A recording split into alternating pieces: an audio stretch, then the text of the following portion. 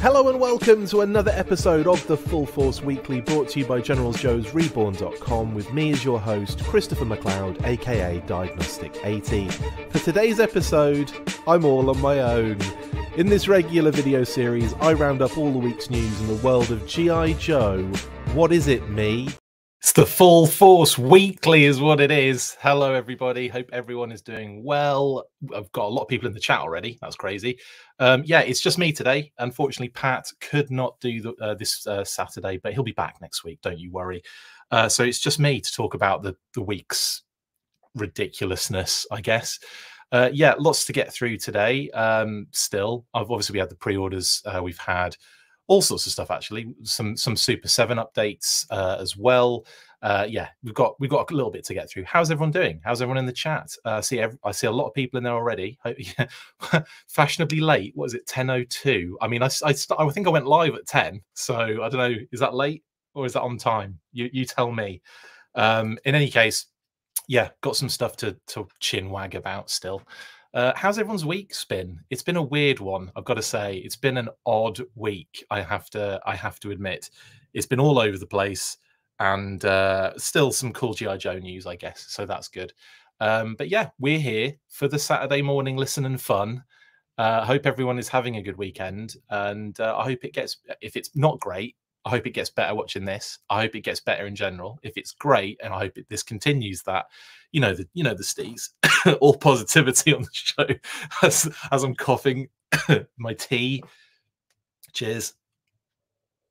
Oh, it's a little ghost. Look, isn't that adorable? Anyway, right then, let's get on with the news, because we'll be here all day otherwise, won't we? And without Pat, this will last for about 3 hours. Somehow it gets longer and longer when there's less people on. Anyway, first bit of news is a little bit of Super 7 news.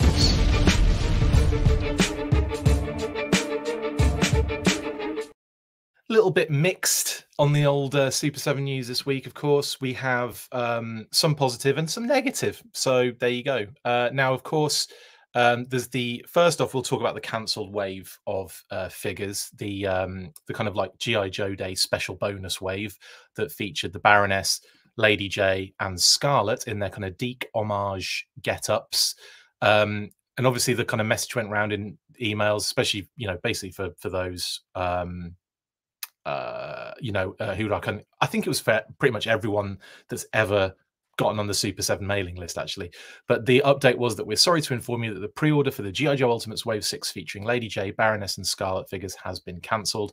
Unfortunately, the requirements for this release going into production were not met. Now, the requirements for those going into production are the numbers of pre-orders. That's effectively what it means. So, simply said, they didn't get enough pre-orders. And a lot of people saying, well, they didn't realize it was a crowdfunder. Everything is sort of a crowdfunder with Super 7. Like, they put the pre-orders out, and it kind of, if it doesn't do well enough, they will have to they have to make a decision as to whether that is, worth it for them to go to production with. And if it's not, then they have to make, is it better that they just don't bother? And in this case, it clearly, the numbers weren't there and they couldn't do it. So it's that simple, really. A lot of people have been talking about that kind of like post and rumor that's been going around about the whole like structure at Super 7 and everything. And from what I've been told by Super 7 and Brian himself, in actual fact, that it's not real. It's all BS, basically. So based on that, that's all I can tell you guys is what they have told me, and that is literally from Brian, not anyone else at the company. That was direct from Brian. So again, I think time will tell with a lot of that stuff, but at the end of the day, I also don't really believe what was posted in that stuff. It just doesn't ring quite true to me. In any case, that's that. A lot of people were asking me if Ultimates have been cancelled, but no, in general, the Ultimates is still a thing and will still continue to be happening for G.I. Joe. It's just that this wave didn't meet the pre-order requirements. Now, one of the waves that did really, absolutely great numbers is the one that's shipping now. And that this is from Veebs on Twitter. He posted his little kind of like the 4 figures and the super pack if you ordered all of them from Super 7. and it looks to be a pretty solid wave. They look amazing. I've heard really good things as well. There are a lot of people that have them. I know a few people close to me, like Andrew Franks, and I mentioned that he'd got his and they were amazing. Justin Bell, he had all of his out and he was going absolutely nuts for them, so they're happy with them. And they look great. And of course, the Zartan is even cooler because it has that you know, the kind of skin changing capability as well, color change. And they've got a video on Super 7, link in the description, which kind of shows you that you know, happening. And they do look great. And this Zartan looks really cool as well. That's not the final color. That's about like I did the screenshot about 3/4 of the way into it. But yeah, it's really cool. So yeah, I'm definitely feeling that Zartan, and the rest of the wave is solid as hell. But anyway, it's like I say, it's a bit of positive and a bit of negative at the same time this week for Super 7. But I would say not to worry too much about the rumors kind of flowing around, and to you know, expect good things from the Ultimates line going forward. Of course, we've got the following wave after this one, which I always forget, but I think it's Crimson Guard. You'll let me know in the comments as well. Crimson Guard. How have I forgotten all of them already? There's another wave, isn't there? And I got these two waves kind of mixed up last time. So this would be wave 5, would it? Yeah, wave 5 Ultimates. G.I. Joe. You've probably already told me in the comment. Oh, Roadblock Cover Girl. Yeah, Roadblock Cover Girl, Major Blood, Crimson Guard. Okay, that's cool. Yeah, so it's another banging wave, and they're obviously happening as well and going forward. So it was literally, I think I would say that the Deke homage sort of situation was probably a step too far with Ultimates at this point. And also the kind of, you know, the price point was probably an issue for a lot of people. I mean, there is so much product, is there not, for G.I. Joe at the moment? The fact that we've got O-Ring coming down the pike as well, Ultimates will still be a thing. Reaction will probably be happening on a much smaller level, but you know, I think we'll get the occasional, like what's it called, like exclusive and stuff like that in the future. But I don't think it's going to be as prominent as it was with O-Ring kind of here as well. And then I guess, you know, not just Super 7, of course, but then you think of all the classified product. We'll be looking at the listings later as well, and it is just some might say nightmare of things, but others may say an absolute, you know, an embarrassment of riches, which, you know, it is really. I mean, we've got a lot of cool stuff in this for this brand, and you know, that doesn't even kind of scratch the surface. I mean, we're still getting things from Mezco and 3-0. And Higher Toys. There's a lot of G.I. Joe products at the moment, and you know, you don't know necessarily how much more Mezco is going to come along, but 3-0 dropped that Snake Eyes version 4 homage not too long ago, so they're clearly still you know, banging out figures. And Higher Toys seem to you know, they'll get in those modes where they release figures, like, you know, or reveal figures on a regular basis. I mean, we're at such a ridiculous amount for Higher at the moment. So it is difficult to have a high-end sort of line that is a bit niche and is, you know, quite expensive. I get it. I totally understand. Not everyone can get in on it, and you know, it's maybe like a pick and choose sort of thing for some people. Like, it's, you know, getting you just your favorite characters and what have you. But yeah, it's difficult, and it's easier. I must say, it's much easier to be kind of like, you know what, I can't complete this, so I'm gonna let it be. I'm going to kind of see, you know, and I get that mindset as well. You can't support everything willy-nilly and be financially responsible. It's like, you know, you can't do that. So I understand completely. What I will say, though, is I do really like what Super 7 are doing with the figures. Like, the Ultimates are phenomenal. I mean, I had the first wave. I have Flint from the second wave, which I really like, by the way. And I've only seen, like, you know, even cooler stuff in the, like, Andrew lent me the Palatoy Red Jackal Ultimate at Destro, you know, the Red Jackal one, and the repaint of Baroness, the Red Knock Baroness repaint. and they were great. And I did an unboxing of those, and they were phenomenal. But like, so I know that the improvements are being made where they errors are also made, and we had that issue with the unpainted heads, which seemed to be the biggest issue for the longest time, and now it kind of isn't an issue, and we're kind of over that now. But like, it's definitely one of those things. And how annoying is it that we were going to get a Lady J in that Deke wave that probably would have had a head that you could use for the other Lady J.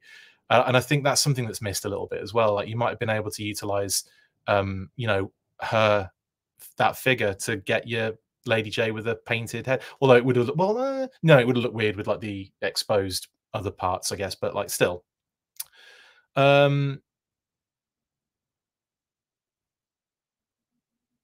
Stygian says Ultimates suffer from flaking paint, paint misfires, easily broken parts and limbs, and loose limb syndrome. Brian doesn't seem to care about better QC either as these problems continue. I don't think you can put it all on Brian in that case. I like the way that it works is you're working with a factory, a partner, to create this. And no matter what you say or do, some of those things do not get done.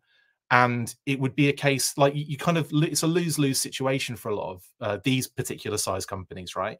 Because you'll be like, this needs changing, that adds another month on, and then you're kind of like dealing with the delay scenario, which everyone seems to be angry about as well. It's like, these have been too long now, and it's like, well, what you have to kind of make your choice here. Like, there's a balance at some point, and I know that some of those things do happen to some of those figures, but not all of them, because I have a whole wave of them that don't suffer from any of that.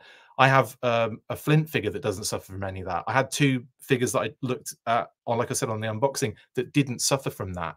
Like, and I think it's really just a case of he's not going to be in the factory checking every figure, and like, it's not that he doesn't care. Of course he cares, 100% cares about it.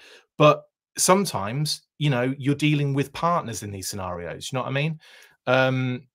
Yeah, QC is all right. Okay, QC isn't great, but like, what could you pick another mass-produced line of things that doesn't have QC issues? Do you know what I mean? Like, I find it difficult to find perfection in any toy line company, that kind of stuff. It is really difficult to reach that level. And I think it's one of those things that, yes, you can iron. Classified hasn't even fixed certain things, but they're in the same situation with Hasbro. They're working with a partner, a factory situation, who, despite talking to them on a regular basis and trying to get those things fixed, it takes time for some reason, whether it's the thing of they're still working on how to get it right. It's just one of those things, isn't it? Do you know what I mean? Like, the bendy weapons is a huge thing still, but I wouldn't say it's fixed, but I've definitely not had as many issues with that in some of the recent figures I've opened. But again, it still happens. And I think as well, let's put it this way. I think we're also in a position where we see every single person's action figures in this fandom. We go on Twitter, we see loads of people posting their figures. There are like hundreds of thousands of blooming YouTube review videos. There are so many groups where people talk about these figures constantly. There are these videos where we talk about it and people talk in the comments.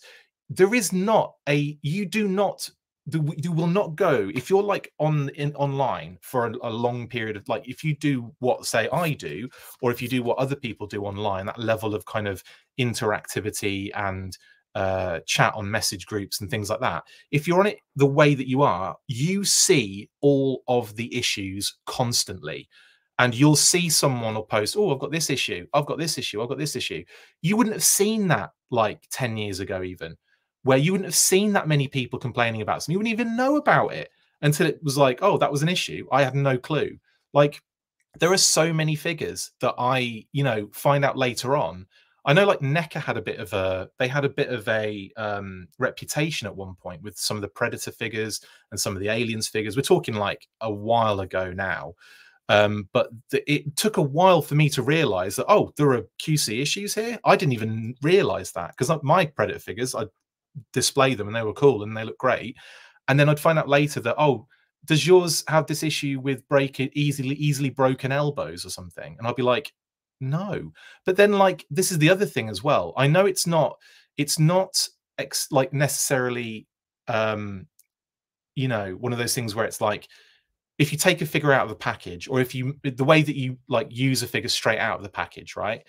If I'm very careful in general, I always have been. I'll take it out, I'm very careful with it. I'll move things like individually, and I won't, like, if I feel any resistance, it's getting heat on it 100%. And that's after conditioning. That's after so many, and I haven't even broken many things. Like, I don't have many things that have broken out of the box.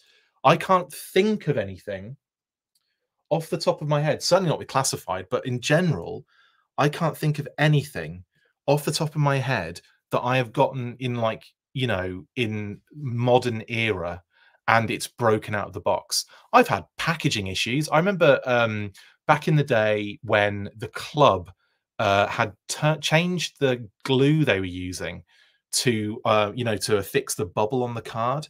And I remember I would get so many FSS figures, or member incentive, or like whatever, they were not member incentives because they weren't on card, but like, you know, carded figures, like FSS figures.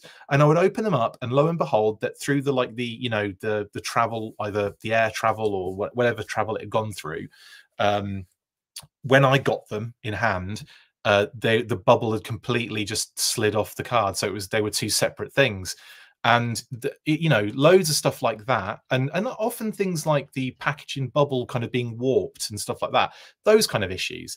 I can't think of a time where I've taken a figure out and it's broken straight out of the box. I've never done it on an unboxing video.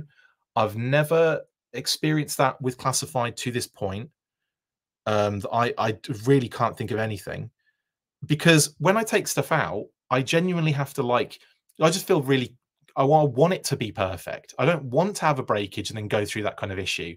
So and then there's physics, and I've seen this, and it kind of makes me go, well, what do you expect? I've seen people take figures out of the box on video as well, and just yank the joints, like almost like try and immediately pull the leg or the knee, like, you know, try and, like, you know, get that leg right up against the butt. And I think, what do you expect?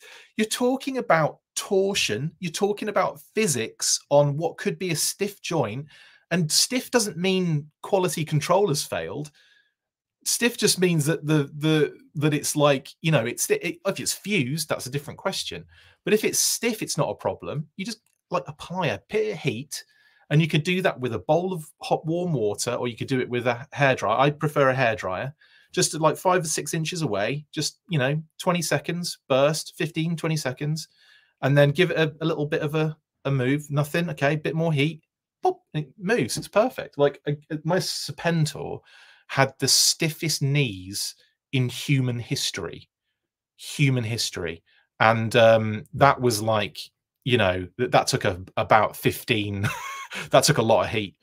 I hear you, Chris, but the entire wave 2 of G.I. Joe didn't have proper face paint, and the response was too bad, we can't fix it.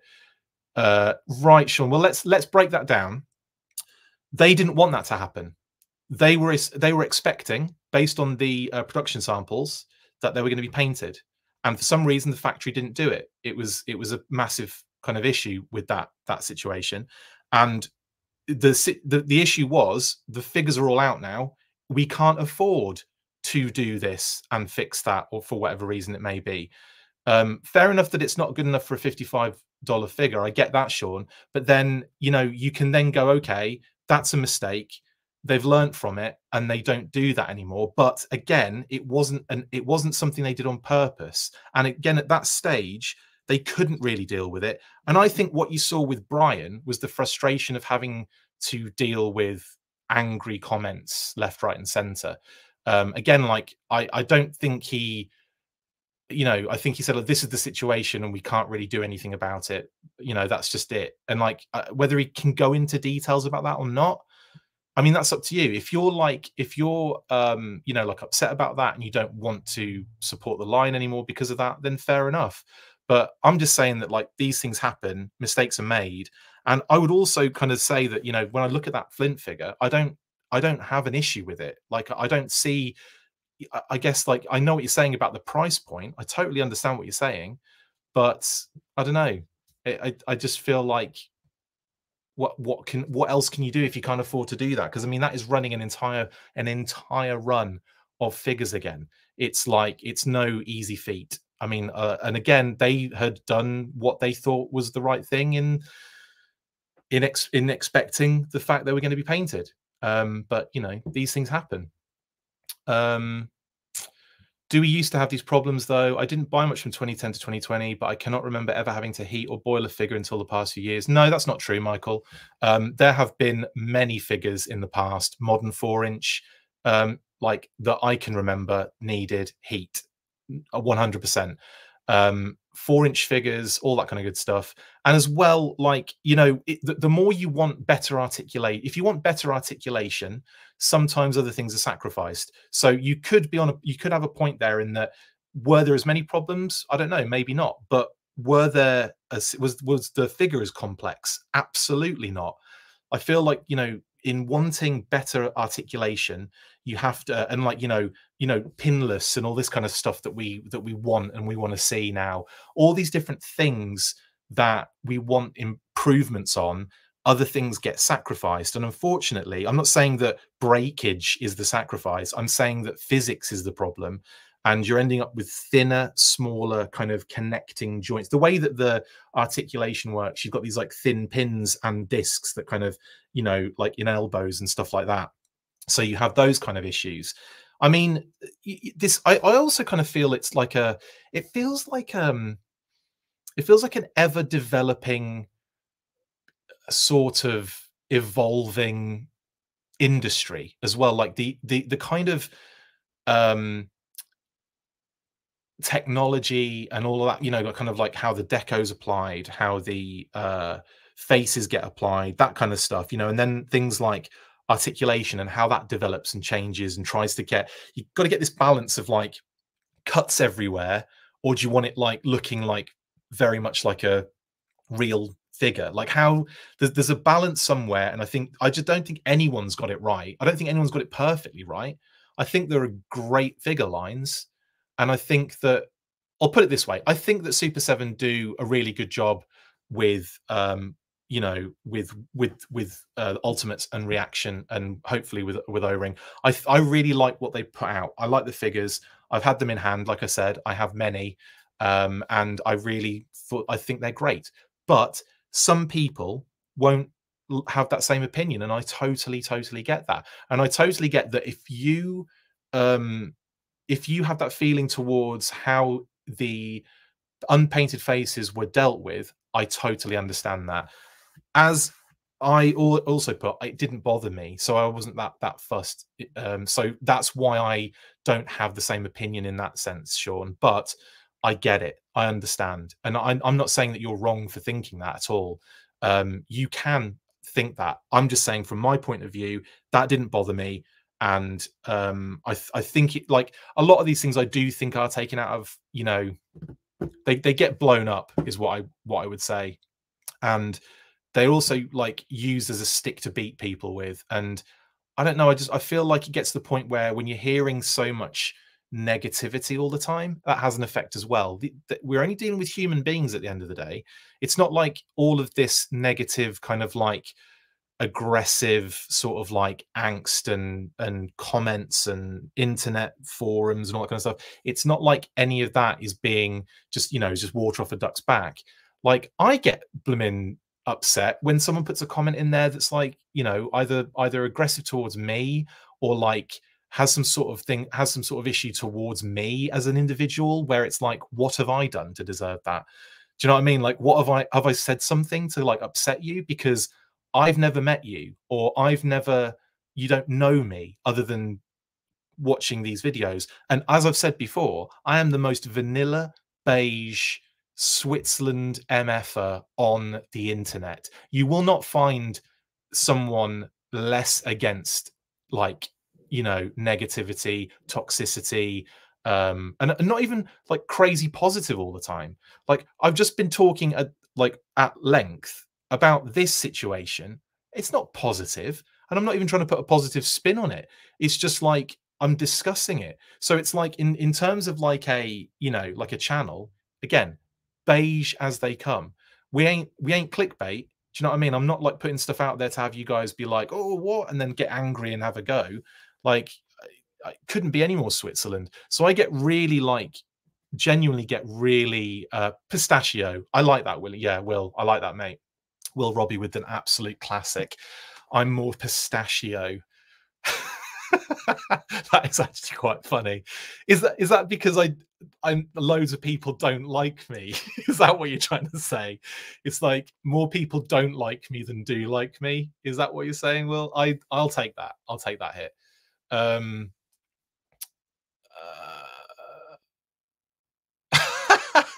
Speaking of vanilla, a woman once scolded me for getting vanilla ice cream at a shop because it's not a flavor. What? Says Parsivarigi. That's quite funny.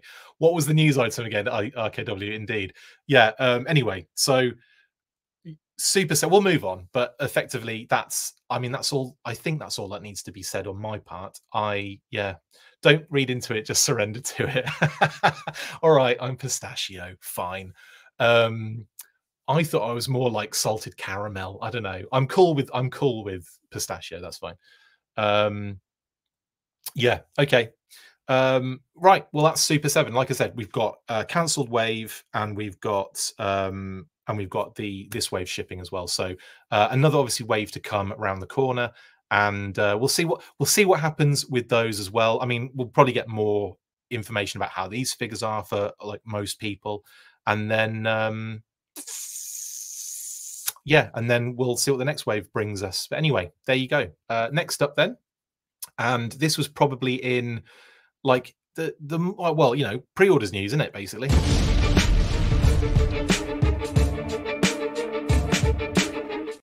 Yes, shortly after we went live with the weekly on last week, well, shortly after, it was like hours later, of course, we had WonderCon, and during WonderCon, the Hasbro peeps of Emily, Ryan, Priya, and BMAC, I remembered, representing the 4 horsemen of the apocalypse, basically, wasn't it? It was the G.I. Joe, Star Wars, Marvel, and Transformers. How have I forgotten that? Amazing. So yeah, so obviously Emily was repping Ghostbusters and G.I. Joe, and Priya was there for Star Wars. Ryan was doing Marvel, of course, and BMAC for Transformers. Now, during the WonderCon panel, we did get a little rushed G.I. Joe segment right at the end, which still upset me. I was kind of like, oh, why was it like so like palmed off?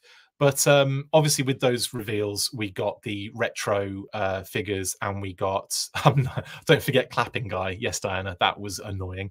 And of course the Ferret as well. And those pre-orders went live on the 4th of April in the week. And yeah, again, some exciting points to discuss. Obviously, I did a news burst of this, of course, already. But hell, you know, you guys don't mind double the content, do you? About the same thing each time? I hope not. Because that's what you're getting. You're just getting it with a different display. You're just getting it with different colors around it. Hilarious, right? Like loads of people drop off now because I've already watched this episode. Anyway, it did feel rushed, didn't it, Detective Dirty? I felt a bit sad about that, but we got some cool stuff. Anyway, then the pre-orders happened, and the Vamp popped out of nowhere and was like, "Oh, hey, I'm back for a short. Guess who's back in the MF in house?" And you know, lo and behold, sold out after I want to say it was like 12 or 13 minutes, but that's like enough time to get in there. That's enough, because I mean, we posted that quite early on, knowing when we knew it was live. So I think there was enough time to get in there and get one, because I checked back 3 times to see if it was still in stock, and it was. And then the 4th time I checked, it was about 15:15, maybe about 20 past the hour, and it had already sold out. But you know, it's a popular vehicle, and I wouldn't be surprised if they get another few, if there's another little phase of Vamps that go out for, you know, that situation. Anyway, it almost felt like Classified backed away in order to give the other brands more limelight, says Stygian. Actually, that's, you know, like I possibly, let it breathe a little bit almost, because we did have things to talk about, and I would have been. I mean, again, it would have been nice to have. It would have been nice to have, let's say, like Lenny, Emily, Tony, you know, there doing like an actual panel specifically for GI Joe. But obviously, they were testing the waters with WonderCon. I think it went really well. There was a really good turnout. If you see, you can go and check Emily on Instagram, and on her More Phenomenally Emily, and on her Instagram page, she's got a video showing the crowd as they're all kind of cheering and clapping, and there's a lot of people there. We believe Clapping Guy might be Black Genghis from A Toy Kind of Mood, but I think he was joking. If not, hilarious. But I think he was joking. I don't think it was him. And yeah, anyway, so the vamp pops up, and don't worry, I think we're probably going to get this again. But anyway, WonderCon, brilliant. And then after that, pre-orders, vamp shows up, which was great, I thought. And did anyone? I did ask this question last time, and I saw that a few people had gotten in on the second bout of vamps, which was good, because I know, again, like it's one of those ones that you kind of want to make sure you get hold of. My one is safe and secure in the United Kingdom, and it won't be shipping because it's a bloody huge thing. So next time I'm out in the UK is when I get to enjoy the vamp. Isn't that sad? But you know, it is what it is. Anyway, that's the vamp. Then, of course, we had Retro Beachhead, Retro Eels, Retro Snow Serpent as well. So we'll have a look at those. We've got way more images as well. Some of that classic one on the left, which is his card art pose. I love that they can get that figure in that pose. The only thing with this Beachhead for me is the fact he's got this random green gun. I find it so funny that he's got a random green gun. It was KJ, was it? That's amazing. Okay, it was KJ then, who was being an absolute crazy human in the WonderCon panel. But anyway, yes, this Beachhead. I think this Beachhead's phenomenal. I can't wait to have this Beachhead, and that's coming from a fan of Cobra Island Beachhead, because I really do like this figure as well. But I am very excited for that kind of, like, I mean, effectively like you're scaled up from the vintage figure Beachhead. And it's funny that again, like the magazine matches the magazines on his chest, like that grey, but the green on the gun is just like, why? Just make the gun and the crossbow grey. I think people would have been totally fine with that. Make the crossbow black, so it disappears into the backpack, much like the original. I don't know, maybe. Yeah, I know the crossbow's that color, but they could have done both of them the same color, grey. Do you know what I mean? Like, I don't really get that. There must be a reason for that. There must be a specific logistical nightmare of a reason for that. And I'm gonna have to ask. I'm gonna ask that question. Guys, why is Beachhead's rifle green? Anyway, again, it's a funny question. I think they'll probably won't be able to answer anyway, but we'll see what they say. I will be speaking to Emily, Lenny, and Tony very, very soon. But at the moment, it's a busy week for me at work, and it's a busy week for them. So we're trying to like line it up at the moment, and we will do. Trust me, it will happen.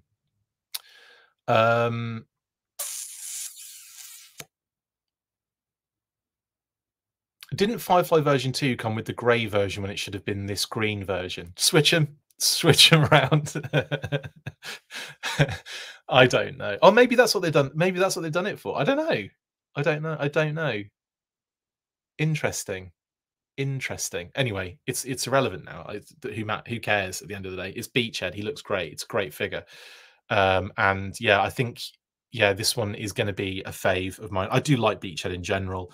And so like I'm more the merrier. And in actual fact, Tiger Force this one up as well, please. Yeah, give us a Tiger Force Beachhead and I'll be all over that. Diet, indeed, Pastor Pierogi. It's an easy one to fix, isn't it? There he is. There he is again. Whee! And that's his bum, if you were interested.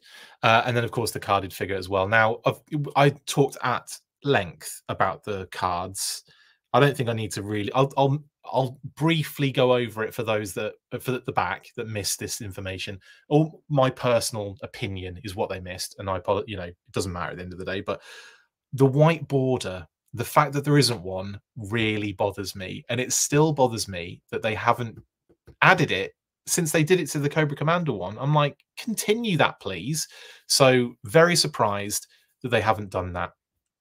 I don't mind the artwork either. Like, it's new artwork, it's similar poses. It doesn't evoke the same Greedo or Norum or Heart sort of vibes for me. But if it's going to be different, it's fine for me to be this way, and I'm cool with that. I think they look cool. But I still think the border, more than anything, is really necessary here. And it's funny that they didn't use or don't use the original artwork. I mean, for a lot of it, you know, they didn't really curate the original artwork carefully enough, in my opinion. I think Hasbro really dropped the ball there back in the 80s and 90s. And even though they've tried to keep thinking, for anyone that thinks Chris always 100% defends Hasbro, observe, he just took them to task for a gun color and a strip of white around the card. Thank you, Michael. Thank you. I don't know why. I mean, yeah, I understand I have a reputation for being friggin' positive and happy about things, but my goodness, the amount of crap I get for that, it feels weird. It does. It feels a little bit like maybe I'm not the problem here. But who cares at the end of the day? I'm trying to like ignore some of the weird, aggressive crap that I don't really feel like I deserve, but you know, who does at the end of the day? Anyway, like, yeah, so the white border, that would have done it for me. I'd have been happy with that, totally. Chris, time to turn heel. No one will see it coming. That's so funny. Full Force merch idea. Black shirt, white text, got border. I like that. That's a great idea. Yeah, and then like, yeah, that's actually quite funny. That is actually quite funny. Isn't Tiger Force Beachhead just Wreckage or Sabretooth? No, that's Firefly. Beachhead is a Tiger Force figure from was it a true exclusive pack? Let me just clarify that, Jamie Lynn. I can't remember off the top of my head. Beachhead. I believe it was 2004 version 8, and it was it was a convention, wasn't it? It was the 40 Years of Adventure in Orlando, Florida. The 2004 G.I. Joe convention set. Beachhead got Tiger Forced up. Oh, he did get Tiger Force before that, didn't he? Didn't he get like a new era, modern, new sculpt era Tiger Force? Or am I just making that up? No, it wasn't. No, it wasn't. I think I just made that up. I'm thinking of those 2-packs that did Tiger Force sort of characters that sort of were Tiger Force. But yeah, it was a concept, 2004 concept. Beachhead. And like it's fun because it's like, you know, brown pants and then your kind of green secondary and then just tiger stripe orange everywhere else. I would be down for that. I'd be super down for that. I think that's a wicked deco and fun as hell. I actually, what figure was it that I tried to do a Tiger Force Beachhead modern era kind of custom years ago. Do you remember the Rise of Cobra gunship, the kind of Cobra gunship, that kind of futuristic thing that the start kind of just takes out the helicopters? You may have wiped it from your mind, but the pilot for that, I want to say, was like was it like Firefly or something weird like that? And that figure that came with that, I ended up trying to do or started customizing a Tiger Force Beachhead with it. I'm going to write gunship here, see what happens. Cobra gunship. Yeah, here we go. It was Firefly version 19. So yeah, that Firefly I basically repainted and did it with the idea that I was going to do that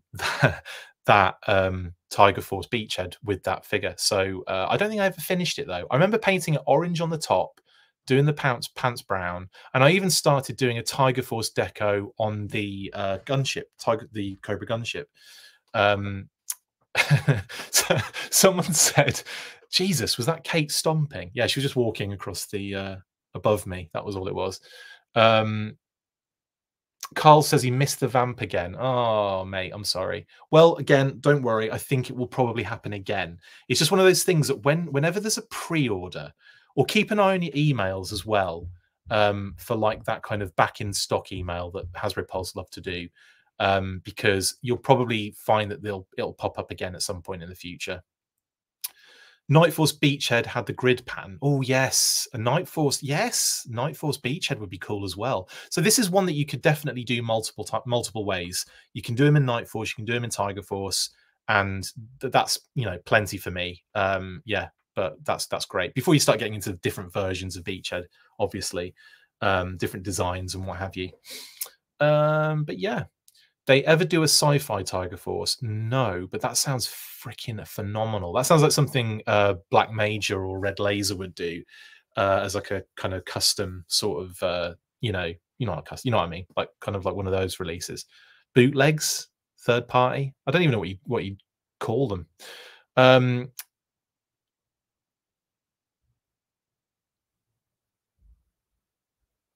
X Factor 17 says, because I'm catching up, I'd like to say that I've purchased multiple Ultimates lines since they began with Motu, and QC issues have persisted since the beginning. My biggest issue has been the price. Totally fair point, dude. And I wasn't going to just ignore that comment, by the way, either. Jeremy, I have to wish him happy birthday here too. I tried singing happy birthday to him yesterday, but he almost hung up on me. Oh, is it Darren's birthday? Did someone say? Oh, Airborne Custody. It is. Happy birthday, Darren. Happy birthday to you.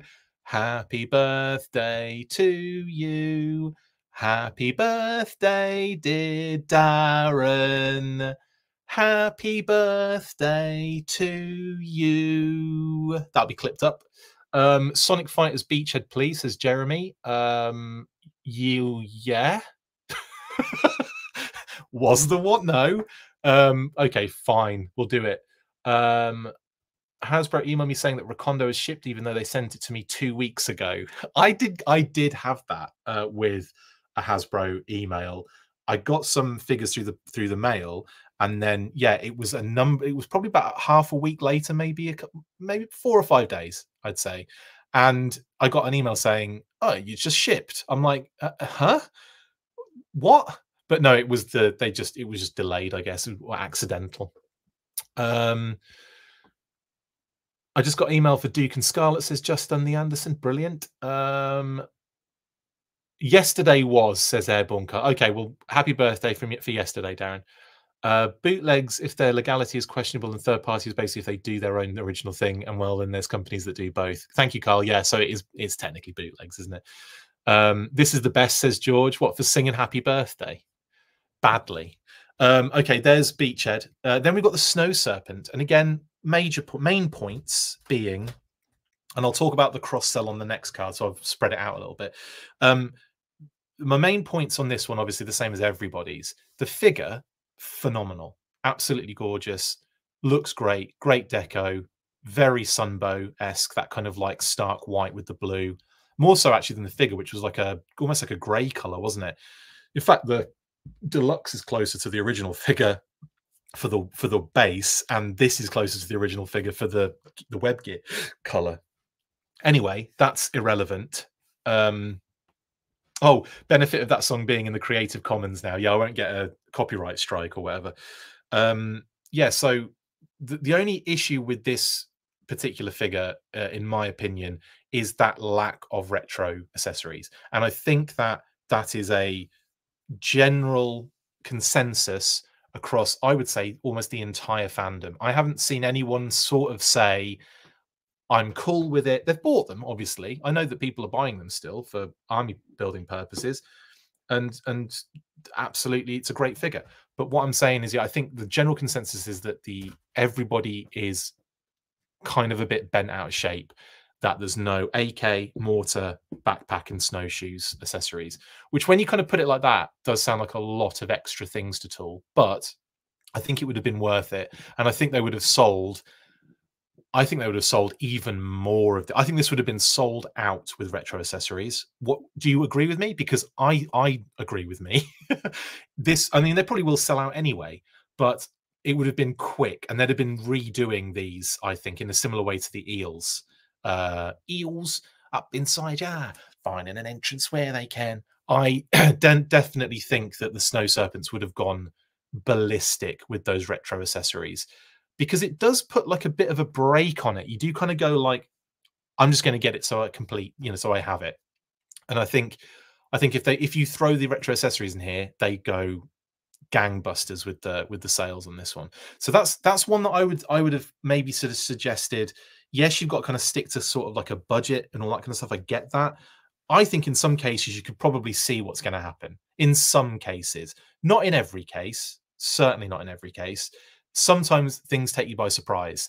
And I would say the eel definitely took me by surprise in its popularity. I didn't expect it. Yeah, episode 172, the musical.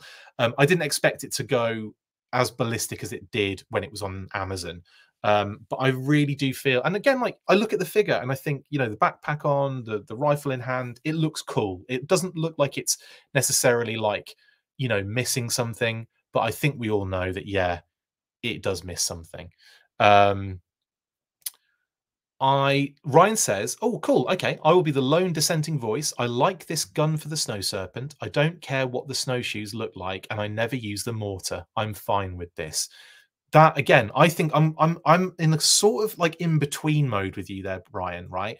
I think I'd have been perfectly fine with Dusty's backpack repainted, a la that one, an AK-47, and maybe that's cool with me. Like I don't think the snowshoes would have been necessarily important.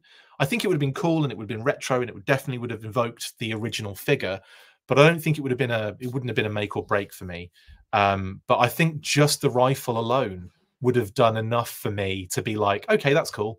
Do you know what I mean? Like I don't necessarily need the mortar thing or whatever, it's like a missile on a stick. But I don't know. If they'd have done it, I'd have been all over it. I'd have been, oh, they've done it. This is so cool. This is great. But I don't know. I don't know. The term retro insinuates like the OG. Totally agree with you on that one, Rachel. I totally agree with you. Yeah, you'd think that they would be doing it as close to the original as possible. And yeah, but again, I think, like I've been saying, it's a weird one. It's such a good figure in general. And I think if they'd have just given them, and again, like a lot of people probably be like, it's not really about the rifle, it's more about the snowshoes, or it's more about, that kind of thing. And that's fine as well. Like, I kind of feel like if the snowshoes had just been tennis rackets, they probably would have gotten away with it. If something in there had been like the vintage figure, would have been cool. But no, every accessory is sort of completely different. But I would imagine gridiron. I'm just saying it. Have they probably got a loadout for this? Like you probably be able to find things like that if you really want to kit your snow serpent out in what you think they should look like. Then totally. Michael G. Fleming still bought 2 exactly. Jeremy says this been fine as a mainline standard snow serpent, but being retro is the problem. Yeah, I think that's a good point. Actually, I think that's a very good point. Yeah, if it just been like in a standard 4-figure wave, I think people would have just been like, eh. I wish they would take the reserve parachute off the snow serpent and give him a pouch to warm his hands. There's Airborne Customs again, trying to force the realism into G.I. Joe. It's not going to happen, Darren, no matter how hard you try. Anyway, yeah. Chris, I love your positivity approach, brother. It's the reason I love the Full Force family we have here. Thank you for all your effort. It's greatly appreciated. Thank you, X Factor 17. I appreciate that as well. And again, I am not against having debates or chats or anything like that about certain things, as long as it doesn't get nasty. That, and it never is with in that sense. Mike Delta Sierra, thank you so much for the super chat. There's nothing in there, but I very much appreciate it. Mike Delta Sierra, if you wanted to make a comment and you want it read out, just post it again, not as a super. Don't have to give us any more money. Thank you so much. We really appreciate that. If you didn't want to, obviously, if there wasn't a comment in there and it wasn't an error on YouTube's part, then that's totally fine as well. But thank you so much. We really appreciate the super chats. That's really, really kind of you. Tor says, you know, guess what? It's the end goal with the retro versions. The colors, the accessories, the card back, etc. Don't get me wrong. Some nice figures, but also some odd choices. I agree. I think the card alone could be done in a very simple fixes, could make it very much 100% a retro vintage kind of vibe, more than what is kind of being done at the moment visually from an aesthetic point of view. It's very simple touches. Do you know what I mean? Like literally, like the border is I just think it really does make a difference graphically, visually, aesthetically. It makes a difference. But yeah, I feel I get what you're saying as well. Like there's some odd decisions going on with those. I'm actually just gonna look at because there's a snowsuit again. The snowsuit, it looks phenomenal, and I love the deco. I think that's kind of what we expected, but we also expected those retro accessories. Now, in terms of the back of the card, is what I'll get at here. I feel like that is something that could definitely be improved. They've sort of filled that space awkwardly under the file card with just 3 figures, but there are, what do we count, like 15 in the line so far? Come on, let's get 5, 10, 15 in there. Let's minimize that file card. You know, I think the file card's taking up more space than it needs to. Minimize some of that text as well. None of that legal gumph needs to be that large, in my opinion. Just like minimize all that gumph, minimize the file card, get it down the bottom, and then put the cross cell at the top and make it those 15 figures that are out already. Maybe they're waiting, actually. Maybe they're waiting until they can fill a space with smaller cross cell and have like many more figures to put on the back. But I genuinely think that cross cell could be cooler, and to have that card back where all of the figures are in the line so far in the retro series on the back, you know, you could like cross it off, like, you know, like in the old days. Can we put file card in quotes? Sorry, yeah, file card. There you go. I'm sorry, I missed some comments. Apologies. One-Eyed Biker says, I remember how much excitement we had with Glenda coming with Flash's weapons. That's another good point. Yeah, I think they missed an opportunity with the Snow Serpent not coming with short fuses mortar. That's actually not a bad shout. Like a, you know, like giving us a little Easter egg kind of pre-use sort of thing as well. Yeah, that's a quite an interesting point, actually. I quite like that as an idea. It just makes it more depressing that we didn't get that, but Toxo Viper Free Zone, yeah. Saw the Cobra Commander from the Hiss Tank HasLab, and it has a white border, even separate bubbles for accessories. So just odd they are capable of better. Yeah, I don't know. I wonder if it's like, if it is a cheaper thing for them to produce, and that's where they sacrifice in the budget to create like the all of Beachhead or all of Duke or all of Scarlet. Do you know what I mean? Like maybe that's slightly where they're saving the money in order to be able to give us like full figures of kind of newness. The back of the card is broken, needs fixing for sure. Yeah, I kind of agree with that, Jedi Ben. Airborne Custom says, yes, we all need the previous retro figures and the silhouettes of the upcoming figures on the back. I think that'd be so much fun. And even if it's not the silhouette, which again I made up in my head from the vintage era, I think it just says coming soon on the vintage cross cells, and then they use silhouettes later on, didn't they, in like the modern era and on other toy lines. But I think that'd be kind of fun. Not if they did the silhouette, because that would give it away and everyone would know what was coming. Like we all know what we're dealing with there. It would be like, here are the silhouettes, guys. Now we've got to trawl through all of the card art to see what figures are coming. So it would be fun, don't get me wrong, but I think that coming soon thing would be pretty neat as well. And if it had like some sort of clue in the name underneath it, like I don't know, infantry or like medic, or, you know, things like that. Would be kind of fun, wouldn't it? I know it would probably still give things away massively, but it would be kind of cute if they played up on that a little bit every now and again.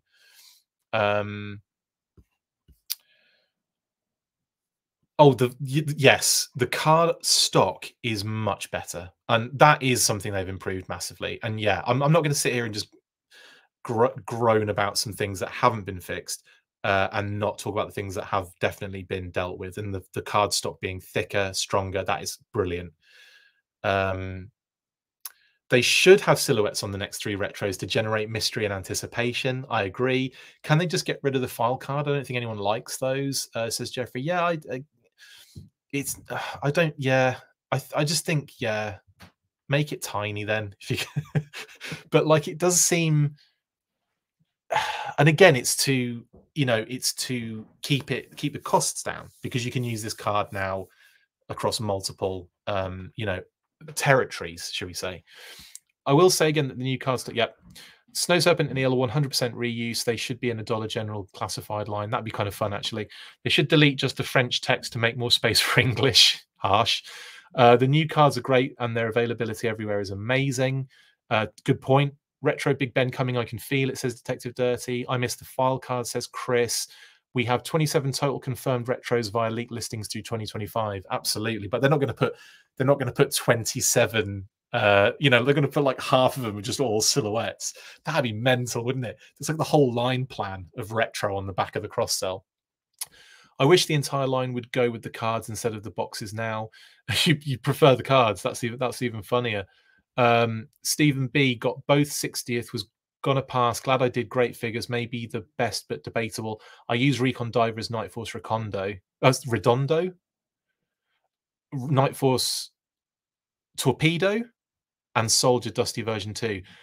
Yeah, unless you mean Redondo, in which case I don't know what you're talking about. I was checking randomly. Retro Classified Lady J and back had 4 figure slots and had Destro as a silhouette. Yes. Yeah, you're right. That did happen, didn't it?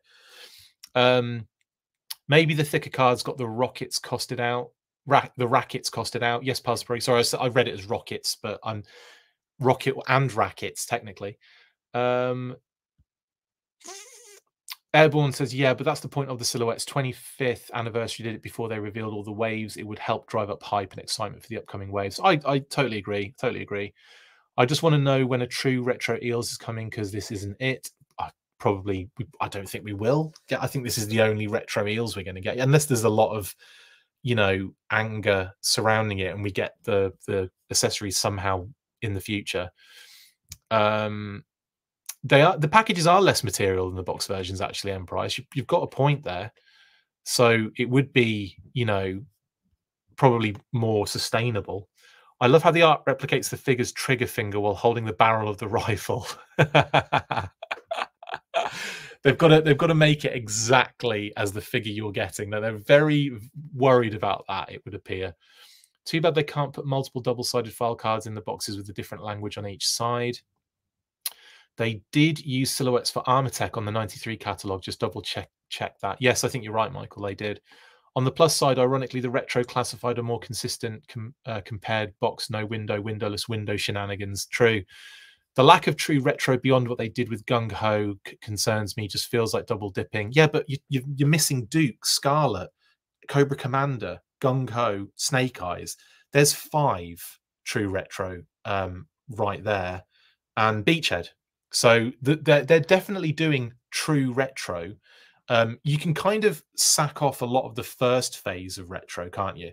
I mean, if I'm adding Snake Eyes and Gung Ho, then obviously you can't. But you can look at that first phase as they were doing it, but they weren't doing it with their full sort of what do you call it? They weren't doing it with their their full attention. It wasn't really getting what it needed to get. It was a little bit sort of like an afterthought, I would say. And when you get like Cobra Commander in the HasLab, it changed, and it's like, okay, well now there's a focus. They're making it a line. It's going to have a regular occurrence. It's going to be 3 figures a wave, and it's going to like increase the line plan and all that kind of stuff. So now we're looking at it again, like, you know, maybe the first wave had 2 completely new, and obviously Recondo ticked a box for a lot of people, so that made sense. Beachhead makes sense. Eels as a reissue kind of makes sense based on you're not going to people couldn't get it anywhere else at that point and wanted more of them, and it was super popular. Snow Serpent for me is the only real failure at the moment because of the retro accessories, but I still think that isn't a bad return. It's not a bad return in my opinion, and I think that the next three will probably have more of that retro inspired kind of situation. I think it will build and make sense, and maybe the wave following that will have all new, and maybe the wave following that will have 3 reuses. Do you know what I mean? Like, we'll see how it goes, but I wouldn't like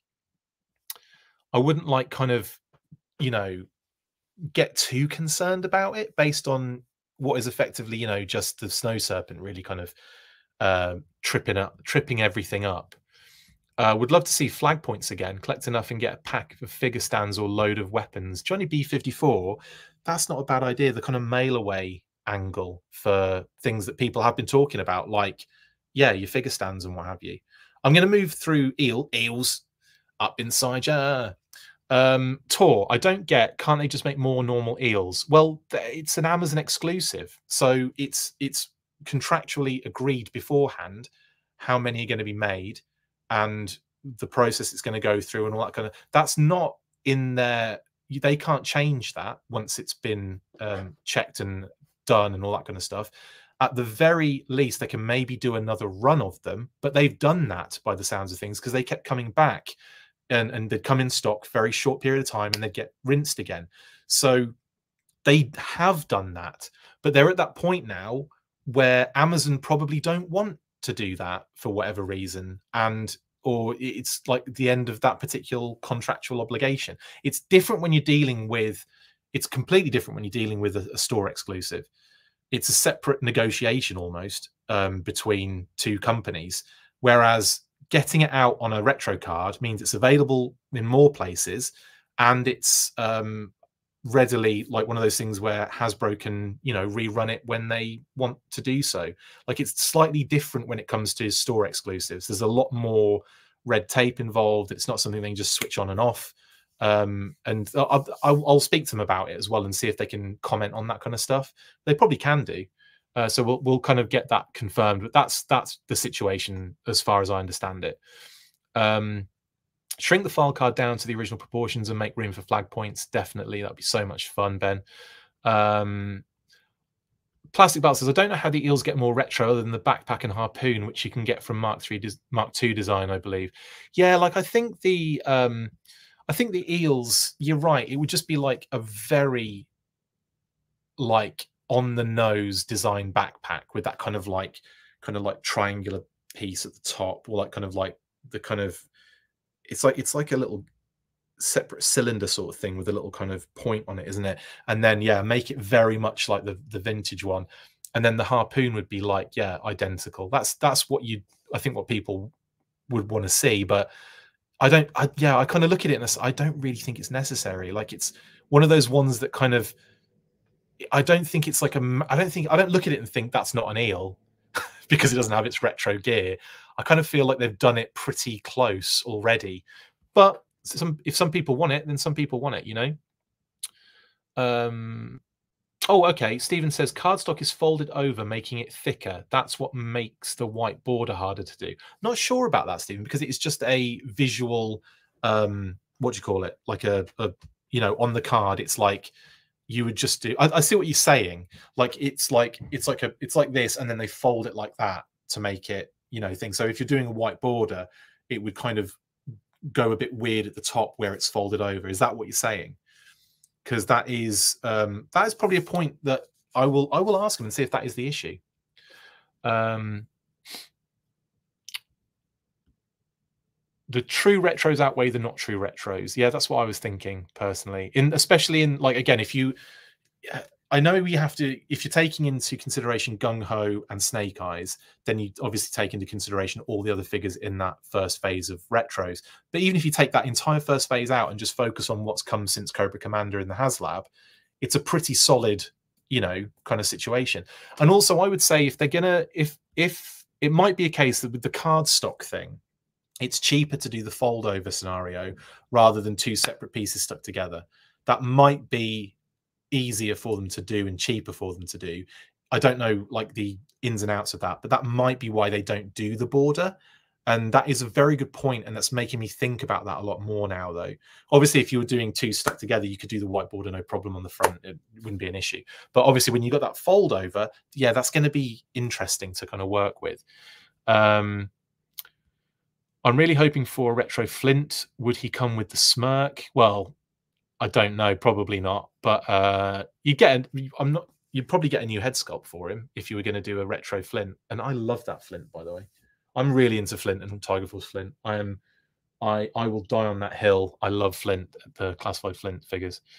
I meant Night Force Torpedo. Okay, Stephen, I thought you might. I blame Walmart. Oh yeah, Walmart. My goodness. You can put me in the not really fussed about the accessories camp, says Jeffrey. That's two. We've got two not really fussed about accessories, which is interesting. I like that. I like knowing these things. It's good. Eels, they had to do a retro so soon because of the demand. I don't think Hasbro realized just how popular it would be. I don't think anyone did. I don't think you could have imagined the Eel would be like the top-selling troop builder of all time. I'm guessing, by the way, on that one, just based on the absolute rapidity. That's not a word. Just the nature of it disappearing in like seconds. But yeah, I don't think I don't look at any of these and go, yeah, that's going to sell more than that. I mean, some you can. So you can see that some that might not sell as much, but you definitely look at some of them and go, they take me by surprise still. Could you see Ripcord being a retro line? Yes, 100%, Chris, 100%. Ripcord, Crazy Legs, I could see both of them on the retro card. Not a problem. Unless they do something like more deluxe with either of those, they could do like working parachutes at some point, and then you could have like a kind of deluxe Ripcord or a deluxe Crazy Legs or something. There's a possibility of that. Flag points for custom file cards would be dope. Yes, they would. How many 60th do you think we're going to get? Not really sure. We only have Rough and Ready on the listings for 2024 left. Unless there are some others they've got planned to bust out. That's all we know of in 2024. And we know we've got at least one more in 2025. But I don't think they're just going to do one every now and again. Or, you know, I think they'll probably do like maybe 4 a year, I guess. But knowing that we've only got, I mean, like the Action Soldier and Sailor, was that last year or was that early this year? I can't remember. Like knowing about it, revealing and all that kind of stuff. It was probably last year, wasn't it? So it's weird that it's only been 2 a year so far. Sorry, I'm not going to get to all the comments. I'm sorry. I'll get to some of them. Chris, what other troop builder do you feel would be as popular as the Eel? Probably the Red Ninja from Ninja Force, but done in the deco of that odd color. I don't know. What have we got left that would be that popular? I mean, you know, there are some really cool Vipers and stuff, aren't there? There's so many that are really, really cool. But would they be as ridiculously popular as the Eel? This guy? I don't know. I just couldn't tell you. What do you guys think? Let me know in the comments, because I'm struggling to think of any others that would do the numbers that this would. Maybe like a retro trooper that actually looks like a trooper, or a retro officer that is very vintage inspired. Maybe those would do good numbers. Lady J was a pretty accurate retro. Jamie Lynn, yeah, definitely her accessories were, and the deco. Yeah, so yeah, okay. No, you're right. And I did love those accessories. So I will have to kind of say, yeah, I think I agree with you on that. Lady J definitely gets put in that kind of camp as a very close, yeah, one for retro over the other option. The Coco had a whiteboard. Yes, he did, but I don't know if that was I don't know if it was folded or if it was 2 cards stuck together. They probably had more budget with that one, based on the HasLab thing. Do you think it's possible to get a version 2 Snake Eyes on the thick card back with the visor, ankle, and wrist straps? Cinnabar 5? Sensor bar 5. Yes. I don't see why not. I mean, that seems to be something that I think a lot of people have been asking about, actually. I could see them doing Snake Eyes version 2 proper on card with new parts. I could see, and maybe a timber. I could see them doing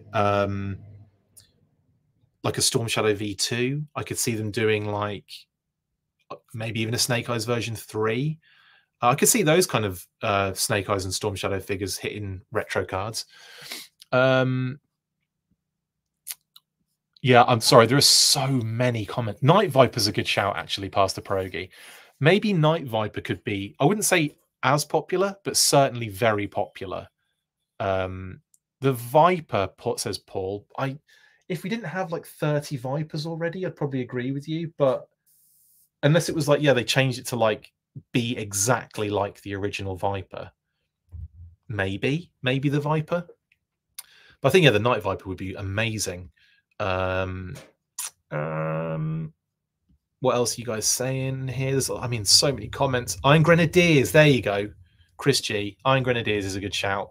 That's another one you could probably see moving, because that's a standard wave of 4 figure. So it'll be in more places. You'll be able to get it in like lots of different places. It won't just be the one place to buy it. So that's a bonus. There's going to be more of those from the off, and I could see them selling out no problem. I think Iron Grenadiers is a good shout. Night Viper, Iron Grenadiers, the Viper done completely retro, and maybe like you could throw in the Trooper and the Officer done very, very retro, but it would have to be like the original figure. You know what I'm saying? You know what I'm saying? I'm not really worried about the card border. I had to look up the vintage cards because I always cut out the file card and can the rest, says 84 Rain. Totally fine. And I'm not saying that my opinion is the opinion of everybody's at all, but I will say that just from my personal preference, it's that thing, that visual aesthetic. I feel like when it doesn't have that border, it ends up looking unfinished, is what I think is the problem in my head. And like, it doesn't have that like that solid end point to be like the framing of it. And I don't know what that is. It might be some sort of OCD thing. It might be some sort of weird glitch in my head that I have to see. But you know, if it doesn't bother you, that's great. You know, that's awesome. And I was the same as a kid. I only kept the file cards. Everything else was thrown away, but I regret it. You know, I forget that there was all that beautiful artwork on the front, and like I just need the file card for my, you know, to cut and keep, because you're told to cut it out. That's the other thing. I was following orders on the card: cut out and keep and file for your own records and all that kind of stuff. Anyway, but no, totally the same as you, 84 Rain, on that. I did that as a kid. I've got the stack of all of the file cards all the figures I ever had, their file cards, and I have all of the vehicle boxes still, all in full. They're all kind of like Russian doll nested into each other, inside my mobile command center box. Even the tactical battle platform box is in there as well. They're all immaculate as well. Like, I kept that stuff as a kid immaculate. I loved it so much, and I genuinely wish I'd been more careful taking the figures off the card and kept everything, just kept all of it. I think it would have been so cool to keep all that stuff. I was just too excited, you know, like ripping it off the card and everything. Anyway, sorry, so many comments and stuff. I'm not going to get to everyone. Sorry, guys. TOR, thank you so much for the super chat. Again, really appreciate that. That's so much fun. Thank you, guys. And cheers to you as well. Appreciate it very much. I'm just going to look back, because I know I said to Mike, I think it was Mike, who gave us a very nice, Mike Delta Sierra gave us a very awesome super chat. I just want to make sure you haven't commented, Mike, since, like, if you had a comment to make and it didn't tag on that particular thing, and I can't see anything, so I'm just going to say thank you very much. I very much appreciate the support from all of you guys, and thank you so much for the super chats, because that is so awesome. Right, Eels up inside you, finding an entrance where they can. I think that's pretty much it on the retro figures now, isn't it? Yeah, can't see, and I'm just double checking. Right. Right, let's move to that. Now, the other thing that was obviously went up for pre-order, as well as the eels, beachhead, and snow serpent, was the ferret. And this was pretty dope in lots of different ways. Chris, thanks again for singing happy birthday to me. I didn't injure myself by turning 40 like George said he did. Amazing. Let's call George Greeno out on that one.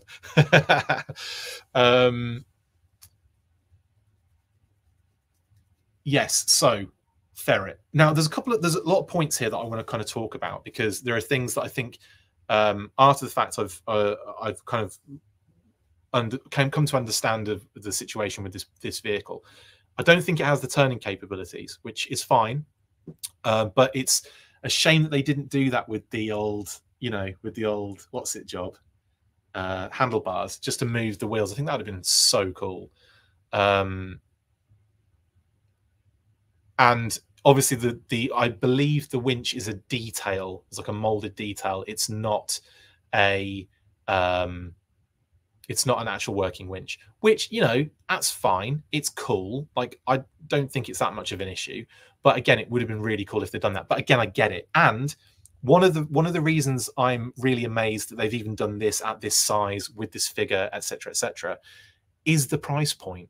How on earth have they kept this to $54.99? Because I looked at those images of the wheelbase for a start is freaking ridiculous.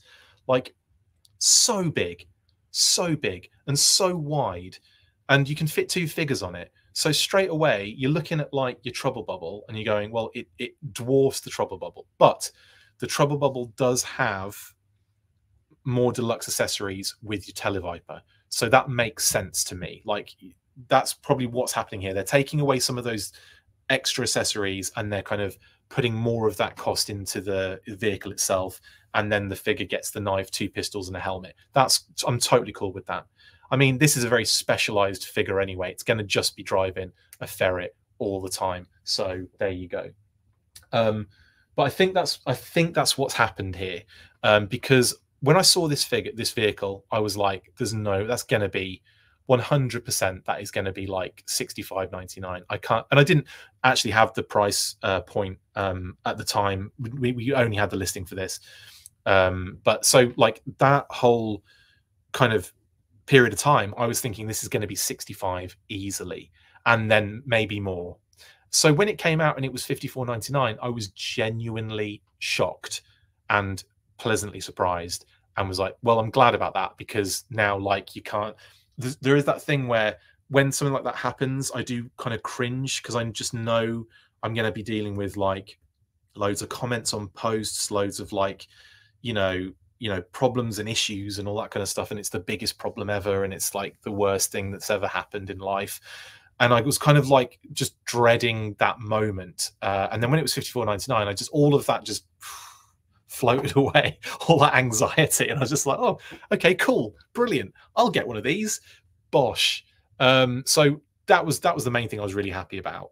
And, I imagine that's probably why we don't have a steering wheel that moves the front wheels and the little cannon at the front, and why we don't have a working winch. And it's not really, I mean, it shouldn't be expected, but the fact that the Vamp did so many different things feature-wise, you're kind of like, you're causing yourself issues as a company if you go ham on something, because you just expect it to go ham every other single time at that point.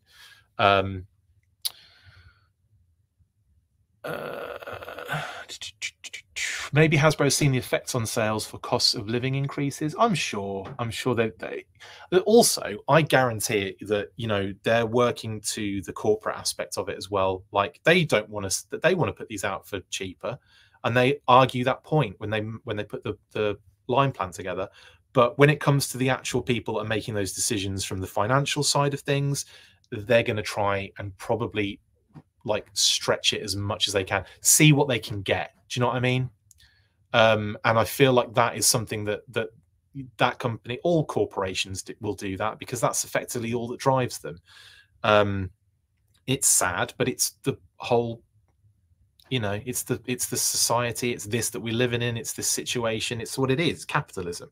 So they will 100% be like, let's see if we can get away with an 89.99 Viper 3-pack or whatever it was. It was too expensive, but whatever that situation was. And they did, and they didn't get away with it. So, well, they didn't get away with it. They realized that was too much of a stretch.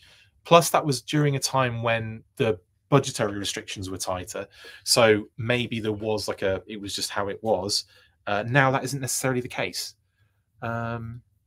Expect a tiger paw, indeed. Shockwave RAM is same price. That makes the ferret the better deal. Yeah, again, the Shockwave RAM comes with more accessories, but you're right. I feel like that's what I'm saying. Like, you look at the Trouble Bubble, you look at the RAMs, you look at those kind of things, then you look at this and you go, this probably does deserve to be at the minimum $5 more or $10 more. Do you know what I mean? Like, I look at it and I think that probably does deserve to be in that kind of region. But the fact they haven't done that is great. It's like, well, that's good. That benefits us at the end of the day. So I'm not going to complain about that at all. Not that there's a complaint to be had there. Cobra Island Vipers were reselling at over 150 each when the Viper 3-pack was announced. Yes, so yeah, but again, I don't think that should really come into it. It should be a case of like, what is the actual level what they're dealing with 3 figures here? Like, what are we dealing with, and what should the price point be? Not like, what's the secondary market doing on that figure? Like,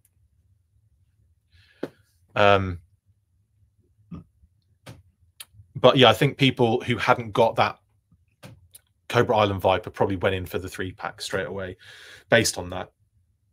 But it didn't sell out, did it, the 3-pack? I don't think it did anyway. And it seemed to go through a number of sales. Like, I remember like 3 or 4 price cuts on it before it was being sold for like, did I see one at like 50 something, or was it lower than that? Well, I've seen them quite low, those 3-pack Viper packs, which I had. My three Vipers are up there, behind the Kraken over here. That 3-pack seemed more like an unofficial troop pack for the Hiss. Which one? I'm talking about are you talking about the fire team? Agreed. 3 basic figures, or did you mean the Viper 3-pack? Because that's pretty cool to think of as well. I think it's on sale in a lot of places. Yeah. Showed up at Ross, they did, didn't they? $20 discounts. That's nuts. $20, man, for a 3-pack of Vipers. See, that's what happens. If you put it too expensive, no one buys it, and it ends up everyone gets it for much cheaper, or some people get it for much cheaper. Anyway, the ferret is great. The ferret scout as well. I'm really into this design. I think it's kind of really cool deco as well, and I love the fact that we've got these, I don't know, just like elements incorporated into the brand now. A new character, and as a specialized driver for the ferret as well, which is kind of fun. So anyway, and the box art's cool. Again, we're dealing with the kind of the temple in the background, from the kind of same location that a lot of these figures have kind of been showing up in, like homage location. I believe it's the Yucatan. Am I right in saying that? Because this is from that scene with from a Rise Serpentor Arise, isn't it? With the temple in it. The oh god, I've forgotten the name of the DNA extraction person, the kind of person of interest. Someone let me know in the comments, please. Arise Serpentor Arise, Yucatan, world's meanest salad, Flint and the team, chopping it down, go into this tomb. Montezuma, thank you. Thank you, Snodrich. That was driving me mad. Thank you, Jedi Ben. Thank you, Snodrich. Thank you, Jedi Ben. Montezuma. The officer with 2 Vipers, says Carl. Okay, yeah, you think that was like an unofficial Hiss Tank 3-pack, right? That's kind of fun, actually. I've got to look at those Vipers again. Yeah, they're a nice dark. Actually, they're a bit of a dark color, aren't they? They work really well with that kind of group. Female Hydra Shield pack is on Pulse Outlet. The extra heads will work great on Ferret Driver. Well, that's a good shout, Jeffrey. Ray Murphy in the chat. Hello, Ray. Love the ferret. Hopefully, Gridiron will offer a proper-sized anti-tank gun for the side, though. Oh, is it really that small? I think it looks pretty good for. I mean, the one that's on the ferret the original one, is massive. And also, I used to joke about that with people. Imagine that thing going off while you're on an ATV, while you're riding it. Imagine the force that would like spin you around with. It would be hilarious, wouldn't it? So yeah, I quite like what they did with this cannon. I like the size, the fact you can remove it, the fact you can hold it as an actual kind of personal weapon, the fact that it clips the different points on the railing on the back as well. I think it's dope. And it's a nice, again, like there's kind of an element there where you kind of look at it and you think, I could see them like doing a similar thing with an ore striker cannon. Maybe not use the same one, but I could definitely see them using a similar kind of, you know, like the railing that goes across the top just clips onto that sort of thing. I think that would be really, really dope. Oh, 788 Major Blood would be sick, Pastor Pierogi. Will these come back to Hasbro? I missed it. Yeah, these will pop up again. Have no fear about that. You'll have to be kind of on it though. You'll have to be kind of paying attention at the time. And I know that isn't always easy for a lot of people. It's not always the case. Sometimes these things will happen like randomly during the work week, and you know you might not be available to do it. But just, you know, like keep an eye on. I tend to follow. There's a good group of people that keep an eye on this stuff 24/7. Preternia, GIJ, and Jedi Jaybird. Those do on Twitter. Those are all Twitter handles, or X, whatever you want, whatever. But they always are posting. They always be posting about new things that have come into stock, things that are pre-orders, and have links and what have you. So they're good ones to check out. And if you're following them and have like, you know, alerts set up or whatever, then you will definitely know if it pops up again. Believe me. I don't think it's that short, Rachel. I don't think it's so short that she's going to shoot herself in the back. I think it still goes beyond her body on the I think that's just from the image on the front. I think that's just kind of a perspective sort of thing, but I believe it does reach definitely reaches the figure. But yeah, anyway, yeah, you can see, look, it goes all the way basically to the point of the handlebars. So it's a pretty lengthy weapon, Kitty said. What I'm amazed at is the huge tires. It's just nuts. Classified ore striker confirmed. I mean, it's got to be on the cards, hasn't it, Jeffrey? I wouldn't be surprised if one of those listings for 2025 is an ore striker. And I don't know. I would tell you if I did. I would tell you, I'd be like, we know that what these are, but like we don't. And I do not know if an ore striker is coming. But that would be freaking phenomenal. And it sort of makes sense, doesn't it? Give us a classified crankcase as well. I think crankcase needs some. He needs a real good like glow up from his modern 4-inch classified. Although it wasn't too bad in, I don't know, it wasn't too bad in the retro ore striker that came out like recent years. But I feel like he could do with a really good action figure. I'd love to see him in the classified series.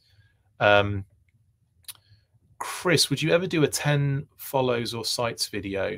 Could be good for video for people just jumping on for places people have missed. Yeah, like follows, like top 10 follows. Yeah, that is a good shout actually.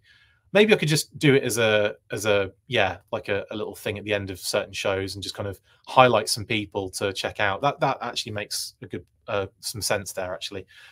Yes, pass. I'll think about how to best do that. Maybe it could be one of those like kind of reels or like a TikTok video that then goes shared around everything kind of thing, maybe. Yeah. Anyway, right. Yeah, and then the look at this thing, man. Look at this blooming vehicle. Look at the size of that weapon. It's great. I don't know. I'm really into this, and I'm really excited to see this in hand. I think it's going to be a very fun vehicle to play with. I mean, display. And yeah, it's just fun to kind of point out these Easter eggs now, isn't it? Like we can see exactly what we were dealing with now. It's quite fun to just unlock it, basically. But yeah, it was a ferret scout the whole time. And this has always made me laugh, like the fact that they were literally just, you know, drawing a ferret from memory on the Vamp box art. And it didn't turn out to be what we saw on the box art for the actual ferret either, which is also quite funny too. But yeah, and the deco on the figure is different too. There's like almost like a switch up in the colors. Like it's a blue base with the kind of gray, you know, gauntlets, and obviously it's actually the other way around. It's gray with the blue gauntlets. So awesome stuff. Lovely. I wouldn't mind seeing some early production materials for the ferret designs and decos and stuff, because it might have been a blue character and they were kind of looking at it and go, should we switch the deco? Like that might have been how simple that process might have been. I will talk to them about that. I'll point out these things and I'll say, hey, was there an idea to maybe do a ferret driver in a different deco? Like, did you have, you know, that kind of thing? I'll ask them, definitely. And of course, here's the grey model helmet they used on some of the promo images, and what it actually looks like with the deco on it and everything, with the fangs. Pretty cool. Pretty dope. Now, the other thing that was revealed at WonderCon was the fact that we have Once a Man Cobra Commander joining the Classified series. So that's another thing to kind of maybe discuss. Now, in my head, I sort of can see how this is going to be done. I feel like a right leg, waist piece, and helmet head would be what you use from the original, the Cobra Commander they have already. And then the change-ups would be like maybe an upper left leg as well could be utilized. So the lower leg would have to be like, the lower left leg would have to be like a new part. The torso would have to be new. The arms would have to be new. The kind of secondary that drapes over, like ripped jacket, would have to be new. And then you could have another head sculpt as well. So I could see this one being a lot of fun, and I can almost visualize it in a classified form. It's quite funny how it almost like the design of the Cobra Commander, Once a Man Cobra Commander, almost has like a parts breakdown that makes it very simple to see what needs to be new, if that makes sense. Like there's no kind of, it's like I said, the lower left leg, the torso, the arms, and a head sculpt, and of course that secondary. And I think there you go. That would probably be what to expect. And I'd expect the helmet version. I'd expect the exposed head as well. And I don't know, maybe a removable faceplate, or a faceplate that's already removed, like a separate piece, would be kind of fun as well. So that, you know, maybe a roadblock in the future with, you know, with no pupils painted on could be holding it going, your faceplate. Yeah, there you go. There you go. So that's that. I think that I'm trying to think if there's any. I think that's pretty much it in terms of that. We can run through the listings quickly. So as you can see, I've updated the Ferret Scout is now in the green. Look at the wheels. So that's over in the green section now, and eventually we'll be kind of like, well, actually, probably what will happen is I'll keep putting stuff in green over to the side and moving stuff over to the other side. And when we unlock more things, until we've unlocked it completely, we'll still have this listings 2024 thing until it's been all unlocked. When it's all unlocked, and then, you know, like we start seeing when stuff is coming out, we'll effectively when it's all green is when it'll be we'll move on from it. Which I imagine Yojo June will probably take out a lot of this. And then obviously we have SDCC, PulseCon. We'll have later kind of exclusive stuff for Target and Walmart.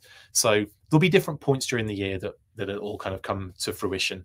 But yeah, I'm trying to think of like, maybe do I get rid of some of the stuff that's been in green for ages now? Probably will. But it's nice to know. It's nice to know that certain things are, you know, are there. Anyway.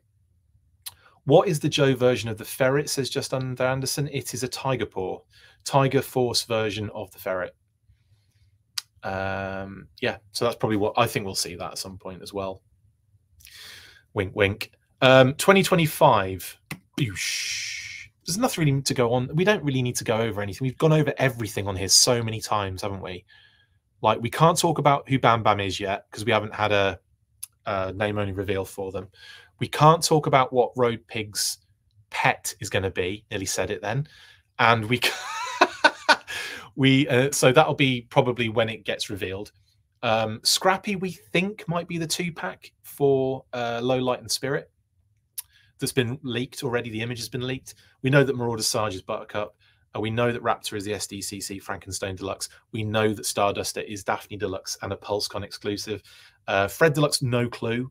Whipsnake's 2-pack, I have my thoughts. I have my own thoughts on this that are all purely skeptical. No, not skeptical. Purely speculative. I had a little brain fart then.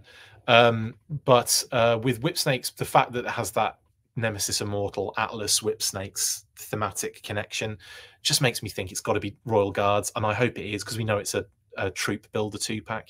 But we'll see. We shall see. Yogi and Zorak we can't talk about yet, and unless there's a name only reveal, in which case we will. And Blossom VH could be all sorts of different things. But we do know that it's Amazon or Fanmazon. Cobra Commander's Casey, Oki and Azrael are still unknown to us, and we know that the Action Marine and Action Pilot are coming for the 60th. That's it. Any idea when we're getting a reveal for the Action Marine and Pilot? I'd imagine Yojo June in that area.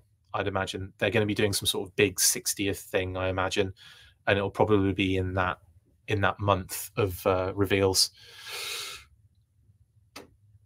Yeah, anyway, 2025. We know that Xandar, Saw Viper, Leatherneck, and Dialtone are the first 4 figures in the standard retail wave of 4 in 2025. And then we know that Frag Viper and Blowtorch are involved in the other standard wave of 4. When we get the other information, obviously, we get the name only reveals, we'll fill things in. What else can we say? That's it, I think. Everything else is just have a guess. Oh, yeah, there is information we know. So TT looks to be the designation for Pulse or PulseCon. So obviously there's only one PulseCon exclusive, and that is probably Arthur Deluxe, because he's the only Deluxe in that TT group. We think SP Phillip and GG Hudson could be store exclusives, but we don't know yet. So SP could be Target, GG could be Walmart, but we don't know. BB just means you're kind of like standard Deluxe and your standard figure pet. There's no like, it's just like another level up designation for your available everywhere sort of figures. So Daria Deluxe will be a Deluxe figure you can get everywhere, and Salvador Pet will be a figure and pet set, as they always are. What else do we know? And then the last thing that we are fully aware of is that Legacy RR Tommy listing is a 60th situation. So 60th probably won't be called 60th next year. It will be called Legacy probably, or something else, but Legacy is the code word for it. So it's very likely that it will be a Legacy will be the code word for it. Will be the actual word for it as well for the branding going forward. And then of course we've got a crap ton of retro classified to come, 3 waves of 3. But yeah, we'll inform when we can on all of that. But it's a pretty stacked roster, isn't it? 2 pretty stacked listings there, and it's crazy. Now, the other kind of thing that's floating around, we don't have confirmation yet. As soon as I get confirmation of what this situation is, whether it's a relaunch or it's a plan and can, I think it's a planned and then can situation. I don't think this is going to be happening, but if it does, then so be it. But these were new Selfie Series listings that emerged via HISTank a little while ago, and one is a Cobra Officer and one is Storm Shadow, but we just don't know any of the details. So, you know, I'm assuming it was planned and then scrapped, but we will find out eventually, won't we? I guess. But yeah, there you go. That's pretty much it on that. Now, name only reveals that we know are coming are them. Starduster, Alpine, Leatherneck, Dialtone, and Blowtorch for the Joes. Road Pig, Frag Viper, Iron Grenadiers, Nemesis Immortal, Once a Man Cobra Commander, Saw Viper, Raptor, and Xandar for Cobra and their affiliates. Now, what I was going to say? Yes, so I'm doing a series of videos called Let's Talk Classified, and I'll be talking about Frag Viper, I think tomorrow, if I can squeeze it in. And yeah, we'll be doing Frag Viper tomorrow, and then maybe in the week I'll see if I can get Blowtorch done, and then we'll be doing Road Pig, and then I'll try and do an episode on Once a Man Cobra Commander, but it's gonna be short. Then well, actually short on content, long on time, on running time. That's how it goes usually. Why no Dawn Moreno yet? Well, you never know. Dawn could be in one of the listings. I don't know, but you never know, because there's loads we don't know yet. Why no Footloose yet? Again, Jeremy, could be one of the listings. You never know. Well, you know, it's a patient waiting game at this stage, isn't it? But they're good shouts. Footloose and Dawn Moreno are good shouts. To be honest.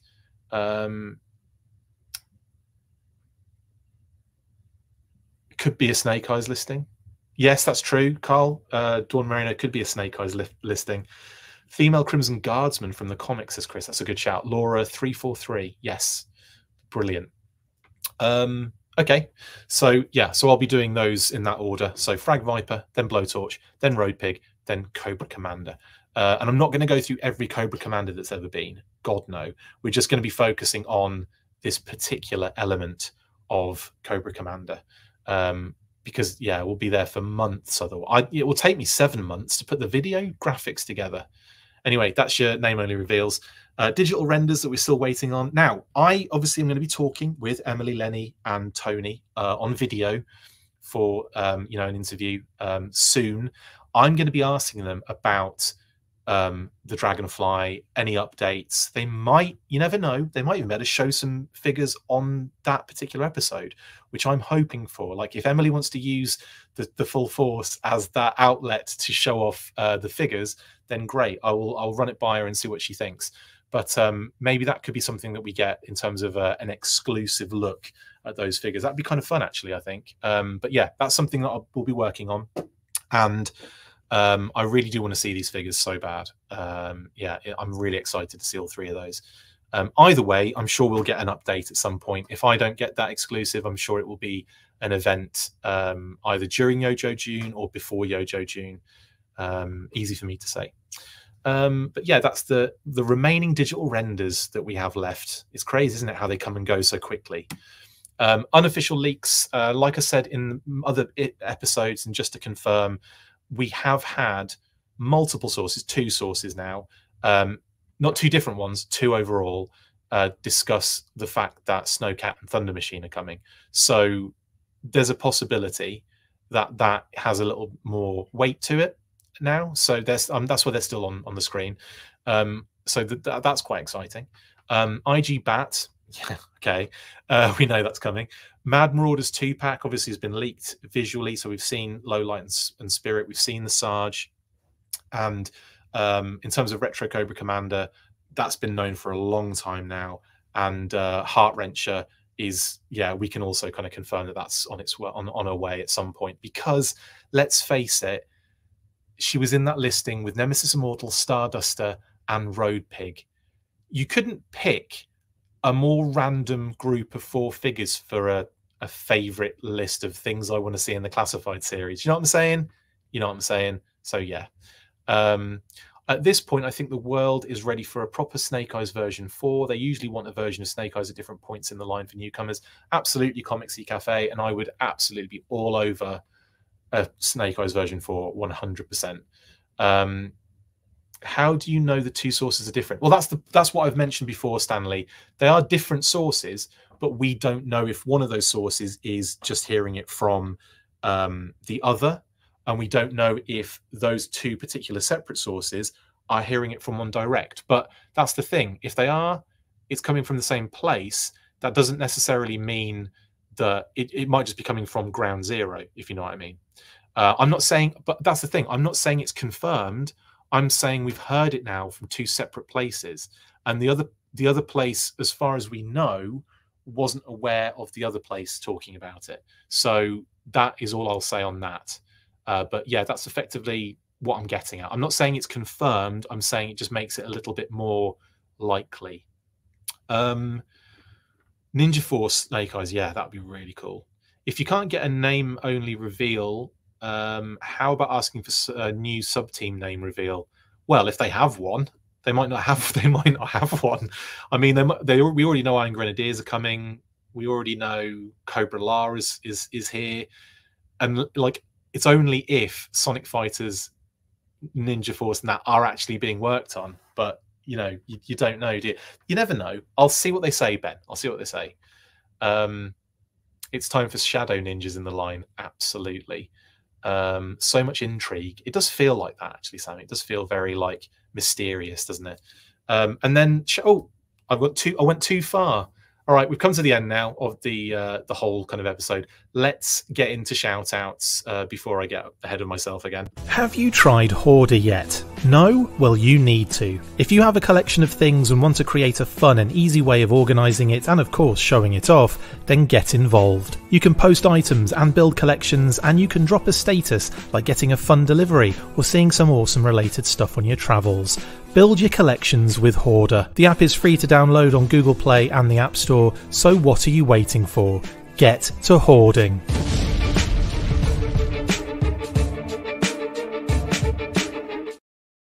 Yeah, I got excited for it. I got you all excited for a bullhorn reveal then, didn't I, Pastor Brady? It's like, oh, classified bullhorn confirmed. No, not at all. Just joke. Oh, that's the image for the the shout outs, isn't it? Anyway, big shout out, of course, first up to Pat and Phil. Pat for not obviously being on the show today. He is busy, but he'll be back next week. And of course to Phil, shout out Articulated Points. Check him out on YouTube. Very awesome. And of course, they get it done when it comes to panels. Thank you very much, Phil, for getting that WonderCon panel streamed for everyone to watch. That was very awesome of you. And it was a really good quality stream as well. So thank you very much for that. Anyway, shout out to those two absolute legends. Also, big shout out to my wonderful wife, Kate, and Phoebes, and the whole families in the UK and the US. We've got actually, we've got family coming very soon to visit. So we're very excited to have both the US crew out at one point and then the UK crew shortly in the summer. So I'm very excited for all that stuff. And then also a massive shout out to Brian Sauer for the amazing graphics. I've got Brian working overtime again. Sorry, Brian, for some redacted graphics so that we can do the HASBRO thing nice and smooth. I do need a new pick, don't I? I do. I need new picks of everything. I'll do that. I'll update that for next weekly, just for you, RKW. And anyway, shout out to Brian for all the great work he does. And of course, related to Brian, Assembly Required, the 13th annual G.I. Joe convention in Des Moines, Iowa.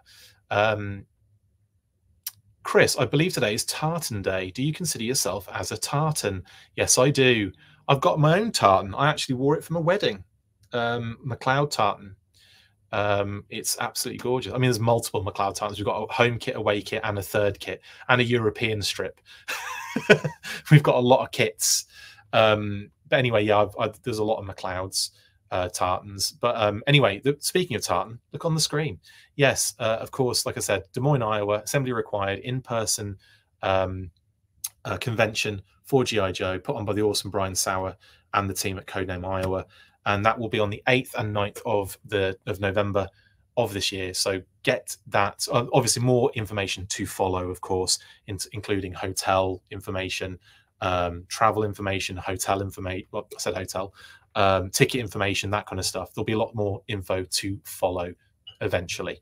As well as that, though, they're also putting on Operation Armor, which is the online version of Assembly Required. That is the 4th version of Operation Armor, and that's happening in June of 2024. Lots of cool stuff to look out for, and again, more information will be made available as we go forward. But just to keep you aware, there's an online version of it as well. Then massive shout out to Brian Hickey and Total Toy Books for this beauty that he posted the other day of like that heavy Iron Grenadier, and just look at that. I mean, it's amazing. There's a little stealth bomber in the background as well. Very cool. And the wild boar as well. You can see there in his, I forget what that's called now, the Iron Grenadier's massive thing.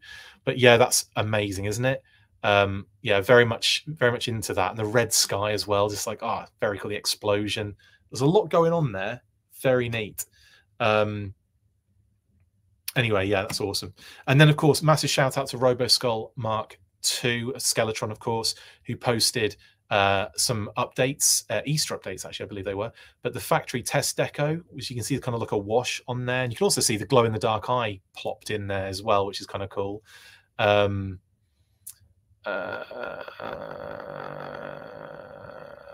was I saying? Yeah, so that's all. So there was comments I was trying to kind of follow there. But anyway, yeah, they posted a lot of cool updates. That's really dope looking. Then the in-package sort of packaging tray sample. I mean, I look at that and I look at how tiny those drones look on that thing, and I think, my God, that is going to be massive. Anyway, amazing stuff. And of course, the test shot head for the Red Shadow 6-inch figure, which also looks great. I kind of love the design on this one. I love there's a lot of character in that kind of like raised eyebrow sort of vibe. And then you've got like the texture and everything. It looks really, really cool. I can't wait to start seeing all of this stuff. I swear it's going to be the best. Also, shout out to Marauder Gunrunners, who are doing, I think tonight at 10:30 p.m. EST, actually, if I'm correct in saying that. It's kind of like a, sorry, I'll just get the information up, guys. I did have it ready at hand and then changed because I was looking for something else, wasn't I? But basically, yes, it is a Marauder geared up event, the Outland Sentinel with the lethal scout drone sidekick, sporting the Skeletron Skeledrone head, weathered cloak from JCC, which is Josh's custom capes, and weapon equipped Skeledrone, wasteland apocalyptic survival at its finest. We hope you join us this Saturday at 10 p.m. EST. Thanks for your support, Marauder John and MGR team. You can get more information at marauderinc.com.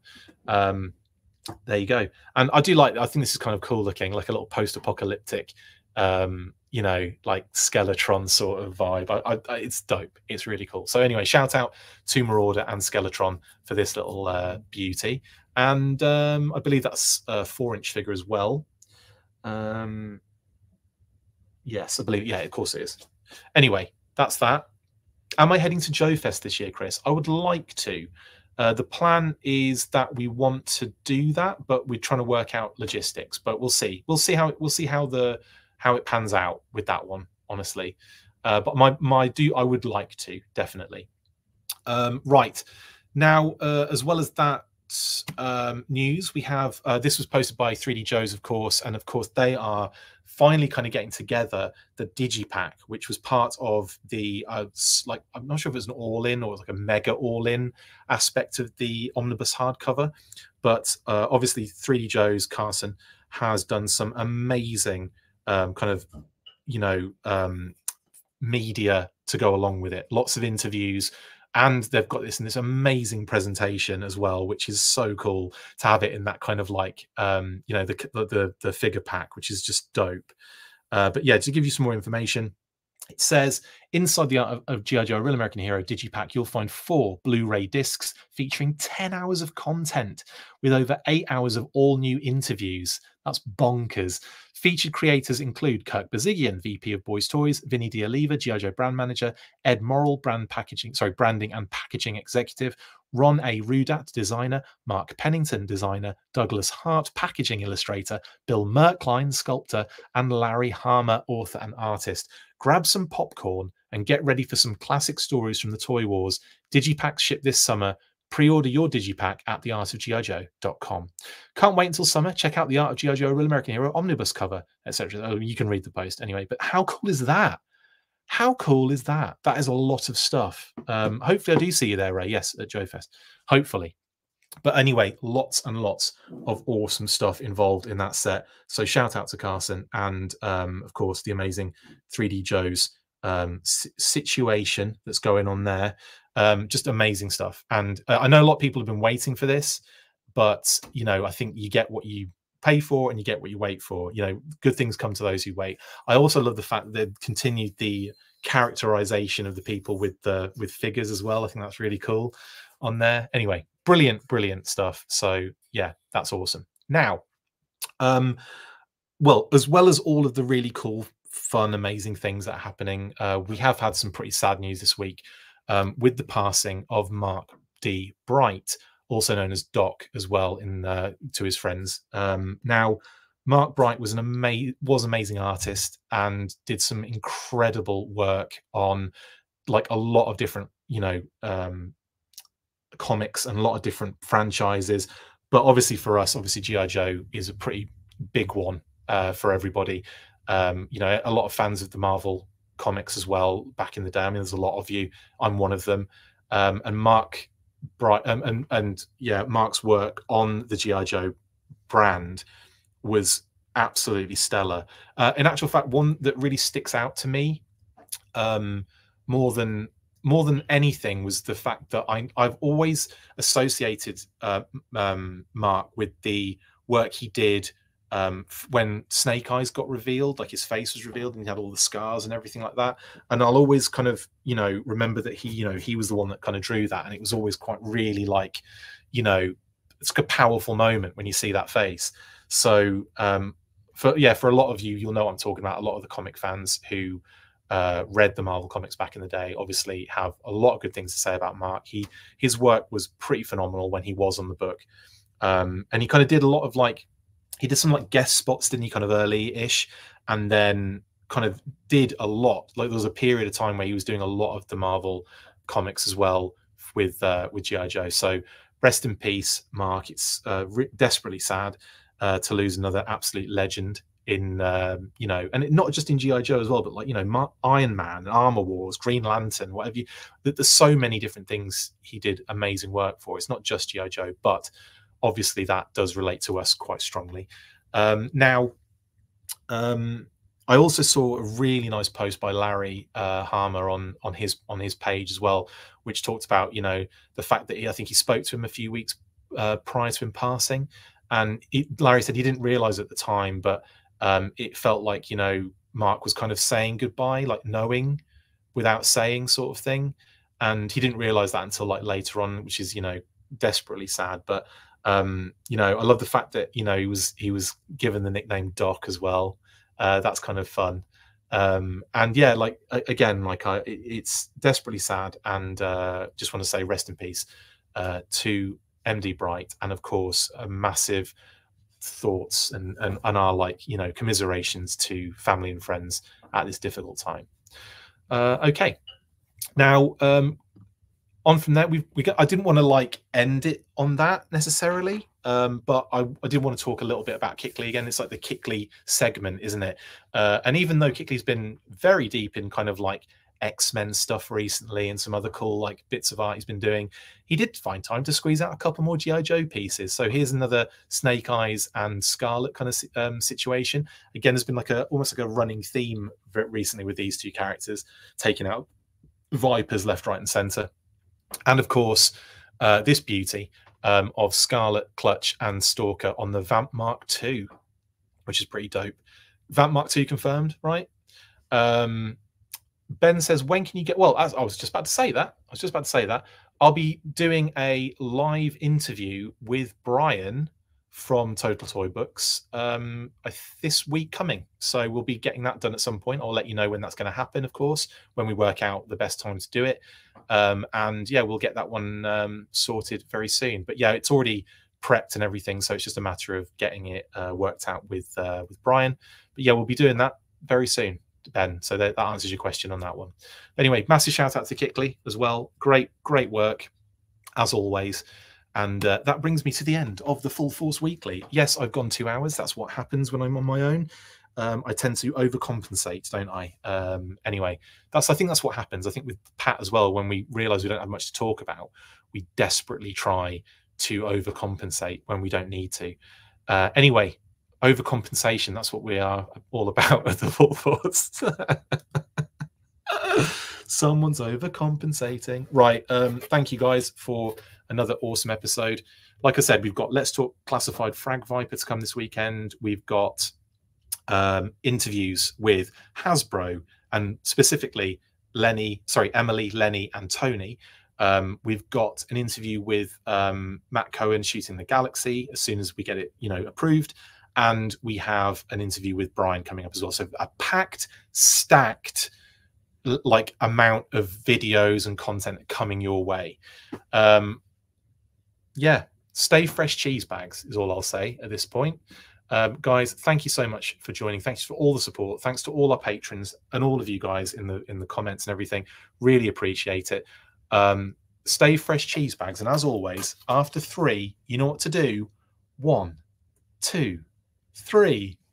Full Force. See ya.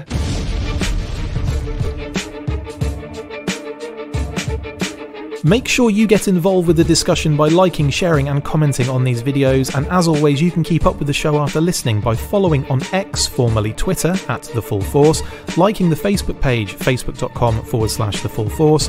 We've also added a brand new Instagram, so check us out there as well, @The Full Force Podcast. And if you would like to contact the show, you can message us on any of those platforms with feedback and questions. We also have a Patreon page, so if you want to show your support for the show, see your name up in lights on these videos, or enjoy exclusive bonus content, then check out patreon.com/The Full Force Podcast, or click on the link on any of the posts this podcast appears in.